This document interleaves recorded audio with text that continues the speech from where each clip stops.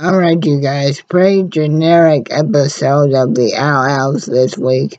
Basically, the Owl Lady and King argue who who can be a better w- which teacher to lose. She and so so so so they make a bet that if King's the better teacher, uh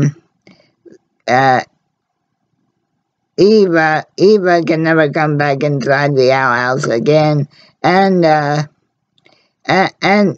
if Eva wins, King's name gets changed to Mr. Wiggles. But then Luce finds out that they're both horrible as teachers when they're separate. She ends up enrolling in this magic school, almost like you're back in Hogwarts with Harry, Ron, and Hermione.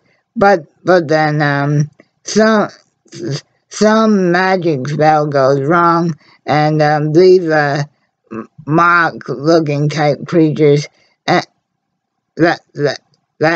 started out as the classes dissection project, ultimately trying to get and consume the whole class, and then one of Luce's new friends ends up helping her save the day.